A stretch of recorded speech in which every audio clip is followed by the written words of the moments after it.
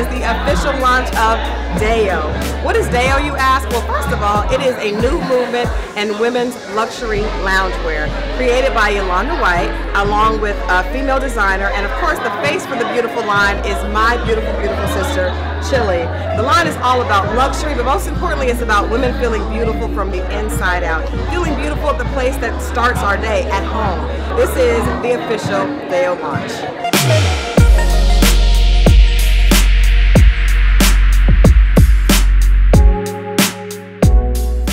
Hey, it's Crystal Jordan, and we are here at the actual Dayo launch in Atlanta, Georgia, with founder Yolanda White, and of course, TLC's Chilli. So we're here for the launch, and you guys have been talking to people about how you got started and what prompted the line. But I wanted to bring up first that it's a picture of two women, and it's sensual, and it's a very different thing than you think of when you think of women that are sexy at night, at home. It's a lot classier, it's a different picture. So Yolanda, how important was it for you to kind of change the idea of what we think of as sexy? Yeah, I think at the forefront, changing the notion of what it means to be beautiful and sexy is really what Dayo is all about. And I'm just looking at this picture here. It's all about the fact that when we get home, we want to be comfortable, but we don't want to leave behind the fact that we want to be beautiful. And so it's merging those two things together of how can we change the face? How can we make this look and feel a lot different than what we are used to seeing, and have it done on our terms as women, right, in the way that really represents who we are. Right. Now we know that for years you've been changing the idea of what women see as sexy and coming from a different perspective, not taking anything away, but just defining it in your own terms. So how important do you think it is for women to be able to embrace all sides of themselves and not just the naked? We see the, right, yeah, the naked look all the time. The lacy look. Right, right. Well, because we're all different, and what this look may not look good on this body or the next body. And so that's why you have to embrace it all, and you have to know that just because you don't look a certain way doesn't mean you're not beautiful and you're not sexy. You are. It's just that you may not see that as much because of whatever reason, but it doesn't mean that you're not. Right. So and that's been very important to me all the time, because I me, I like a dress, but it has to be not really. Yeah.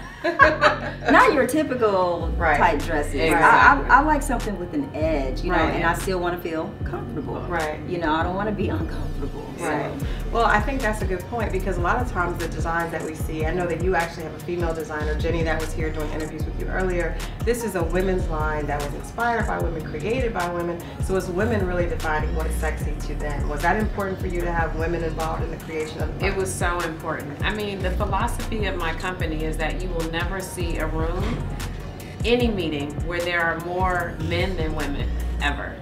And so having a brand that really starts with women at the forefront was something that has been our mantra from the very beginning. It doesn't mean that we're alienating to men, though. It just means that we value and we're empowering women, and we're giving them an opportunity to lead from the highest levels of how we develop the proposition all the way to how we execute the brand. And that's been at the forefront of how we thought about Dayo. Right, so that's the business side. Yeah. But for you, with men kind of dictating, being in the music industry, a lot of times men are who decides what's considered sexy, what women should be doing, what women should be wearing.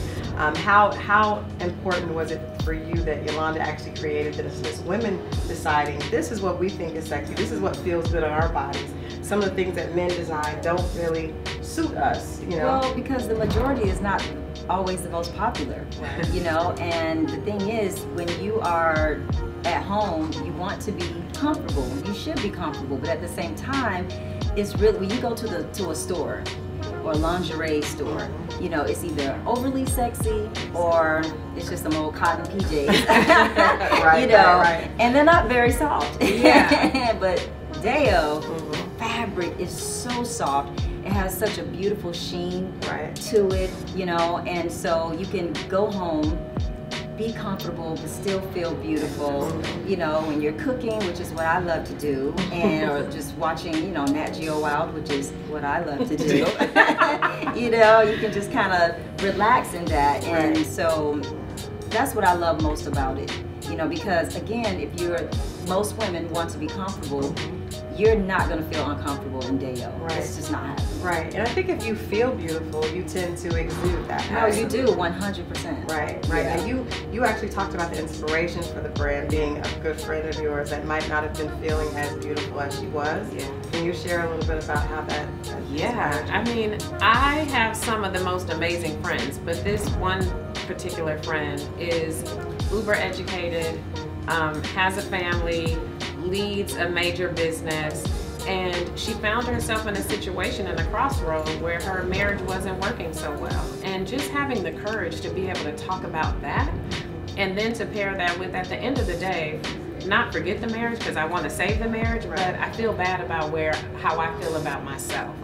And to be able to provide women with not only a solution, but to open up the conversation of, if you don't feel good about yourself, let's talk about that. Let's get to a place where self-love is at the forefront of our discussion, so you can be a better, stronger, emotional being that will lead people and your family in a more powerful way. So that sort of was underneath it all. When we talk about self-love, people think, you know, well, you got to get a better self-esteem, you need to get self-confidence, but it's not as easy as just saying that to somebody.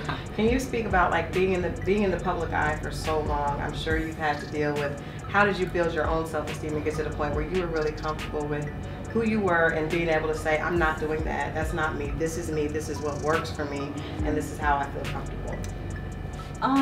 Well, I think it is a combination of my upbringing and just how God made me, you know. Seriously, because you can have certain things, you know, instilled in you, but we all will fall for the okie doke at different times in our lives, and you kind of have to look at the bigger picture of it all and understand that I don't care who you are. One, no one is perfect. Right.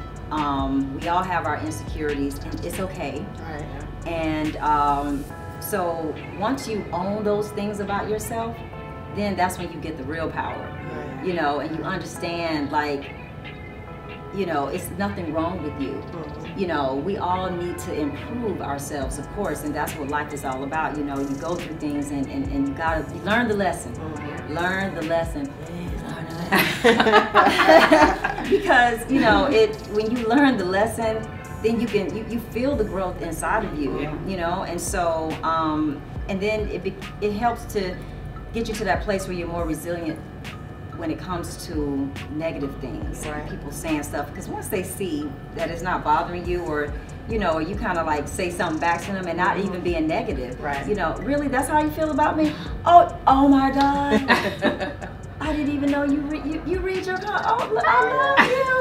You know, because power away. Because the thing is, most people that are being ugly towards you have so many issues going on with themselves, and they really truly need a hug. That's what it is. That's you know. true. So that's true. You have to you just have to, you know that words won't kill you. Right. You know, you break up some words. They won't. They will not kill you. And the thing that will kill you is you allowing that stress to get to you. And so you can't give anybody that kind of power. You have to own that yourself. Right.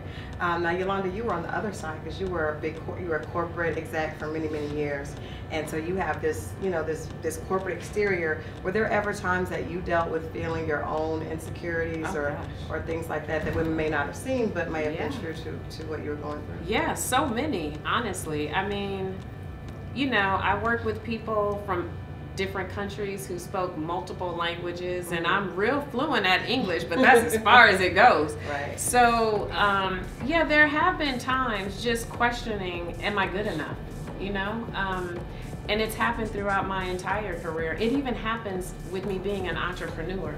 And what I have never verbalized, but definitely feel is at the forefront, is just making sure that I power through some of those thoughts. And I keep a bank of just what I call like my validation to say, no, you got this, girl. Like, you know, just keep moving. And, you know, everything won't be perfect, but if you learn how to pick yourself up when you fall, it gets easier and easier to continue to pick yourself up. And so you don't fall as much. And you don't fall as much because you learn and you accept, maybe I need help in this area or another area. So becoming self-aware really has been a big part of my journey. I think if young women heard that from someone like you or like you, that they probably wouldn't assume feels like that. It could kind of make them feel better, because a lot of times you're going through things like that, you think no one else has felt like that, you know? Yeah. So what would you say to like a 16-year-old version of yourself today after having this amazing corporate career and now, you know, going on to launch your own line? What would you go back and say to her? Don't be afraid to take risks. Do what's in your heart, but be smart about it. And one piece that I think we've talked about, like, always have a plan A, but don't move on plan A until you thought about a plan B. So if anything happens and you need to pick yourself up, you have an idea in mind of how you could get there. What about you? Now, you know, you were on your journey pretty early, but what would you say to yourself if you could go back and talk to yourself when you were 4 years old? Got signed, when you first got signed and you first started in the business? Because I know you've learned a lot of lessons through there, but what lesson would you give that younger version of Chilli when she just signed with TLC? I know, because then I wouldn't have acid reflux. If I could go back and talk to her, but what the 20-year-old person listen to you? I don't know. That's a good point. That's the thing, you know. But oh my gosh, there's so much that I would tell my 20-year-old self. But I think most importantly is you always just gotta trust the gut feeling. You know, the gut feeling is never, when it's a gut feeling, it's never wrong. It's wrong when you go against that feeling, you know. And I don't care if the gut feeling is telling you not to do something and everybody else is doing it, or, you know, because it's usually a majority kind of thing, you know what I'm saying? So you got to trust it and listen to it, because you'll save yourself a lot of heartache and just huge disappointments and things like that. So, we talk about that being like God's gift to women. He gives us that intuition. That intuition that is always right. Coming up with the inspiration, obviously, from your friend, and then probably your own things that you were dealing with, but where did the name come from? So the name is an African name. We know both of my kids have African names as well. It means happiness has arrived, and because this is a brand about much more purpose, I wanted to make sure that the name actually had some meaning behind it. But it also sort of is a shortcut for you can wear Dayo in the day and on, so that's there.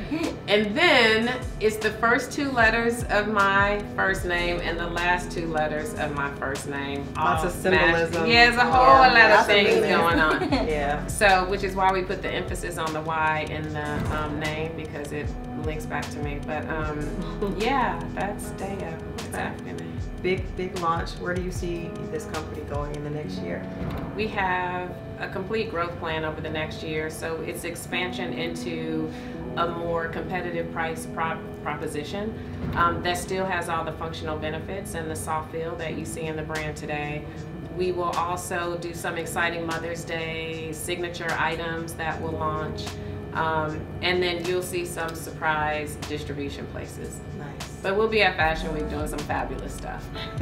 Nice. Where can people find Dayo if they are interested in buying? You can find it. Yeah, it's online, dayowomen.com. Thank you. All right, this has been Christal Jordan. We're here at the Dayo launch in Atlanta, Georgia. You guys are going to see more from the panel with Yolanda White and, of course, Chilli. And so we'll catch you guys in there. Bye.